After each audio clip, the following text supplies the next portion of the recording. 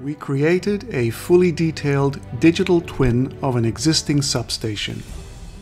Our Substation Simulator includes mathematical modeling of processes using equation systems with 50 or more variables to describe the distribution of currents and voltages over sections, of algorithms that update them constantly in response to any changes, real-time calculations of numerical values, relay protection, alarms, blocking, calculation of modes, and more. These elements are all connected. They constantly influence each other and exchange data. On top of this are implemented the rules for online switches. The familiarization mode of our VR simulator enables users to explore the site and interact with all the high voltage equipment. The core of the simulator is to teach the correct sequence of actions for operational switching equipment, blocking devices, and relay protection. A keyboard shortcut calls up a plan view map of the substation with a position indicator showing your current place inside it. The diagram shows the current status of the equipment and changes according to the activity the user performs.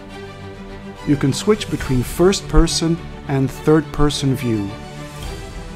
A built-in voltage checking tool is also available via a keyboard shortcut. Finally, by means of a form, custom exercises can be added and student performance tracked. As a sample, we added an exercise that teaches the bypassing of the bus system for repairs. Our Substation Simulator can also be used in multi-user mode for remote training. One of the features of our VR Substation Simulator is that lines can show whether they have load on voltage or no voltage. The bus status is shown by means of color coding. Another feature of the VR Substation is electric field visualization, showing the equipotential surfaces of the strength of an electric field.